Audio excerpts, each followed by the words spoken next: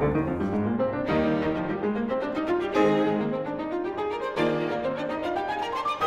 is This Week in Maine's History. We're here at the Maine Historical Society with Jamie Rice. She's the Director of Collections and Research.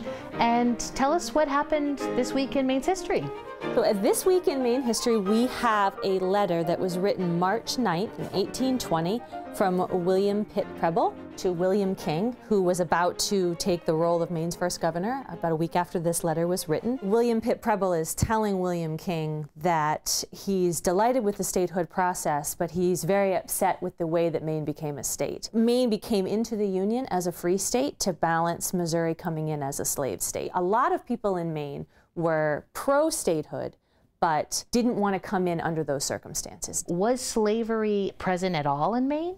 Well, Massachusetts outlawed slavery in the late 1780s, so slavery was illegal.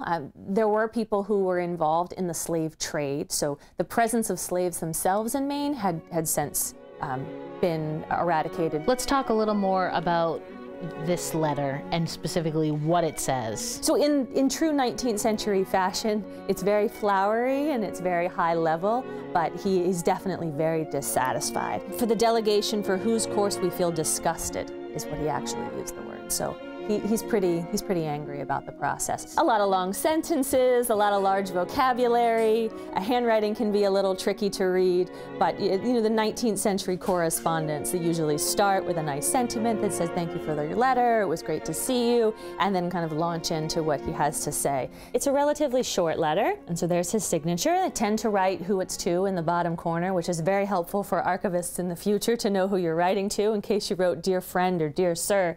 But another really fun aspect of this is that envelope and letter are all one. So you essentially fold this all down and you can see that he sealed it with the wax seal and it kind of just neatly tucks in, and that's how you would mail it. And you can see it made it to General William King in Bath with no address. That's all you needed? That's all you needed. Wow. Yes. So, I mean, today it would be, this is like a text message, right? Right, essentially. Just a very long email. text. Long for a text message, but yes, this one. And this, you know, and they had a relationship. He really lets William King know how he feels. I mean, he's disgusted with the process. And he's supportive of statehood, but just did not think that this was right for Maine to come in with that kind of a relationship with Missouri and with slavery. And why is this letter in particular so important in Maine's history? Well, this really puts the context of how people felt about the Missouri Compromise, and it really put slavery into the national dialogue in a way that it hadn't been since the founding of our country. It puts Maine into the national narrative, puts us into the context of what's going on in the United States at that time, takes it out of regional history, and really brings it to the national level.